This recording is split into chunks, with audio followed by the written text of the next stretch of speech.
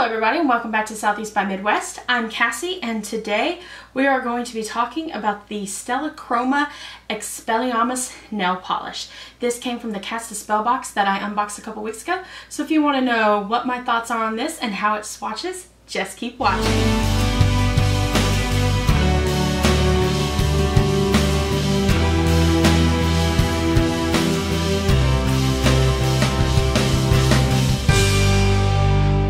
Here on Southeast by Midwest, before we talk about the products, we always disclose, and the disclosure for this video is there's nothing to disclose.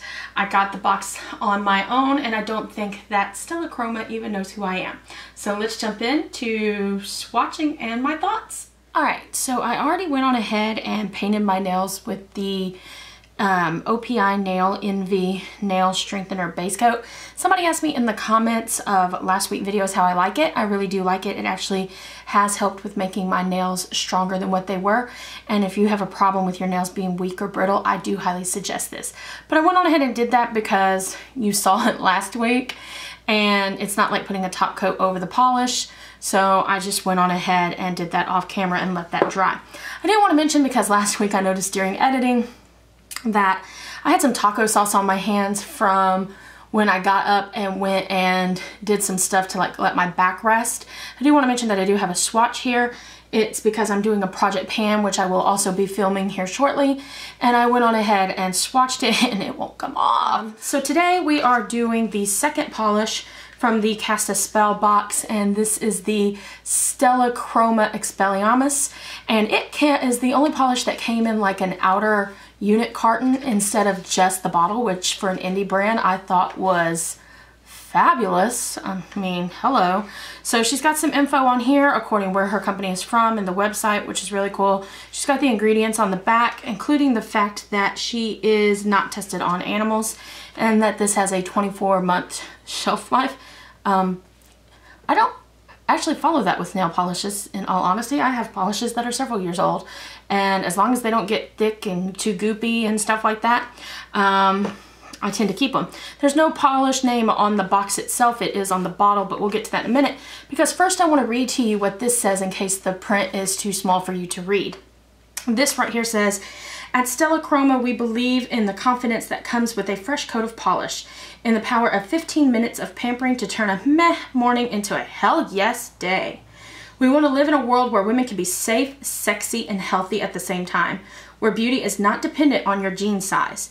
We refuse to accept that looking and feeling fabulous requires exposure to a cocktail of carcinogens in your beauty products, and we will not be judged by old school beauty standards. That is why we chose to formulate brilliant polishes and hand care products that are intentionally free of the 5 most heinous beauty offenders. Join us and be part of the revolution, celebrating healthy as the new sexy. Grasp the reins with your beautifully manicured hands and show the world what you're made of." I really liked that, so I kind of wanted to let you guys know that that's what that says. So let's go ahead and take a look at this polish. I'll tell you more about the brand and the polish itself after we paint the first coat. So this is what this looks like. And this is, like I said, Expelliarmus. So I'm going to go on ahead and paint the first coat, and while it dries, I will tell you about Stella Chroma and then this polish specifically. As you can see, the brush is one of those nice wide brushes. I am a big fan of brushes like that. I'm going to have to do some major cleanup on that though. That was my fault though. I really should have re-dipped, but I was trying to make that one work. So it's a nice wide brush, which I tend to like. I'm not a big fan of the itty bitty living space brushes. If you can't tell, I speak in song lyrics, movie quotes, Disney quotes. So did anybody catch the O-Town reference in the BoxyCharm September unboxing? If you go back, I mentioned it on Instagram that there was a O-Town reference in there. And when I go to swatch the Pretty Vulgar palette, I asked you, should I swatch them all or nothing at all? That was O-Town's really big hit. They were a band from like the early 2000s. So, and I really like them. So this is what the first coat looks like. What do we think? Do we like? Alright. kind of hard for me to see this time for some reason. I don't know why. Hopefully it's showing up really good because I can't see the little display up there today as well. I'm actually going to be painting both hands today, but not on camera because I'm actually filming like so many videos because I have a chest coat starting. So I want to get them filmed so that when it hits, I can still put out content and I can quit falling off the radar for a little bit. But let's talk about this well, let's cap this polish for me. What the heck are you doing there, Cassie? All right, so this is the polish. As you can see, the bottle is round. The only thing I'm not a fan of is I don't like this like really short handle that's going on right here. I tend to prefer the longer handles, like with the OPI. See how that's long? And how this one, by the way, this was the first polish from the Cast a Spell box. Can you see it? Yeah, there you go. This was the first polish. We did this last week. I will link that either up above or down below. This was prior Incantato from Night Owl Lacquer, who's the main person behind the box. Now, I will say that, stick those back over there. Essie has these same short, round little handles, as you can see. Oh, maybe I should do it this way. As you can see, they're very similar. I'm not a big fan of them on the Essie bottles either. It's why I don't have a lot of Essie polishes. The only ones that I will really let get away with it, as you can see, it's actually a little shorter on this Formula X, but Formula X products were just so stinking good that I'm like, I'll let them get away with it. Plus it's got this ridging that helps me hold on. My problem is that my fingers are sort of like chubby, because I'm a chubby girl, that keeping a hold of this, it doesn't work well for me. So, not a big fan of that.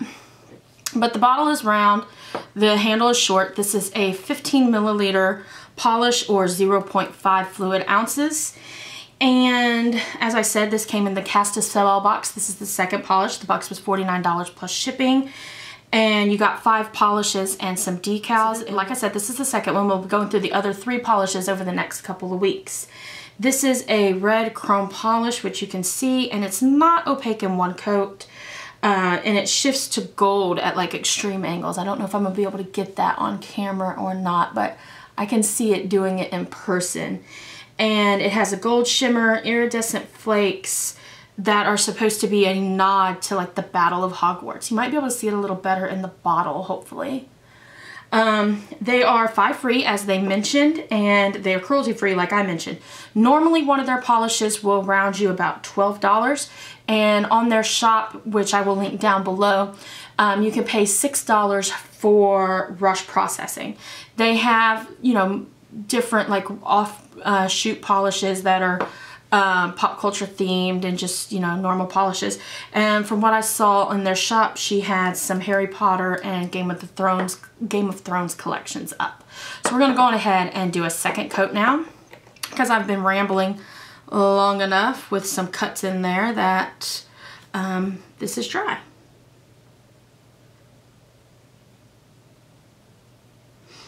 I will say that this looks really, really gorgeous.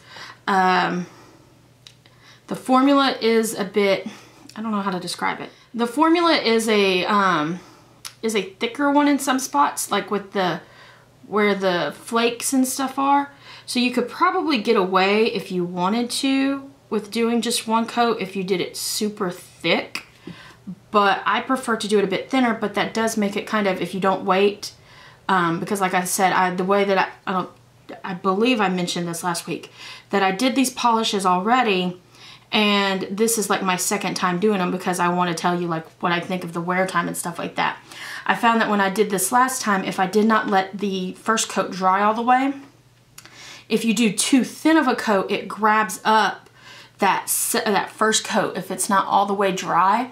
And, whoops, let me get rid of some of that. It grabs it up and it kind of just basically pulls it up instead of laying down a second coat. So you do kind of have to be a little careful with that. So now you're getting that really red chrome and that gold in there. Before it was kind of looking like a rose gold kind of a lightness to it. Hang on, let me cap it. But now it is just stunning. So I think a second coat is really kind of needed in order to get the true color of it. And from what I can tell, this is opaque in 2 coats. So I'm gonna let this dry, and then I'm gonna do some cleanup, and then I'm gonna come back with the top, show you what it looks like after I top coat and spray it. I'll be right back. All right, we're back. I already have the top coat on. I again used the OPI plumping top coat, and I went on ahead and did my what's called Cindy hand. I have found out, you know, it's the hand that does all the work but never gets dressed up to go to the party. So, and I sprayed with the OPI Rapid Dry, which is my favorite thing in life, especially if I'm doing both hands. I only did one coat on the Cindy hand, just so you know. I'm not doing a second coat. I already top coated it and dried it. I just basically want it to look not naked in all the other videos. So this is what it looks like. I will say that I really did love this polish. Application can be a little bit tricky just due to the texture of it, but I still think it's worth trying them out, especially with their little little mission statement there on the side of their box. Totally worth supporting in my opinion. I will say that the wear time was not as good as the Night Owl lacquer, but again, that just could be because of the texture of the polish. And again, like I said, when I did this the last time to check the wear time, I put the second coat on while the first coat was still a little wet, and that made it kind of peel up a little bit. So that could be why it didn't last as long. So I'm going to check this to see how well this lasts, and I will kind of give you an update in next week's video. So if that changes on the wear time, I mean, it wasn't just like a day. It didn't chip like the first day. It did last several days. It just didn't last the full week that the prior Incantato lasted. But I still do highly recommend them. So if you've liked this video and found it informative, make sure to give it a thumbs up and share it with all your friends. It really does help. Make sure to follow me on all the social media linked down below. Make sure to subscribe and hit that notification bell so you don't miss any videos if you like. Leave me a comment down below telling me what can we talk about today. I'm trying to look around here for some inspiration. I said to tell me what your favorite nail polish brand last week was. So this week, tell me what your favorite top coat is. Yes, that's what we'll do. In the comments down below, tell me what your favorite top coat is. And until next time, bye.